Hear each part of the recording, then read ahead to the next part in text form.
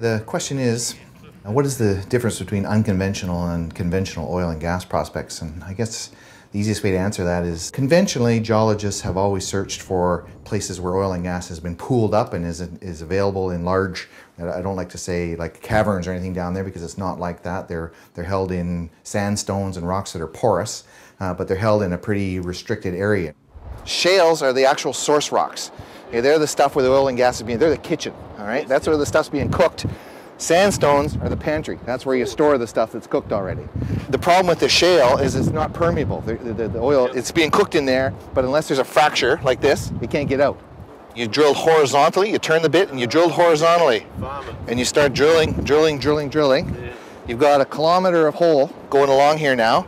Then you go to the end of that hole and you start fracturing it. Crack, and you do it again. You crack, crack, and you do it all the way along that whole thing. You've just busted the out of a kilometer of the stuff.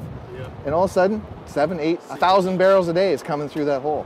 It's called an unconventional oil play, and it really is it's on the forefront of what we're doing, down on the east coast of New Zealand right now. We're just not waiting for it, like I said, to get into reservoirs. We're going down and taking it before it's ready to go out.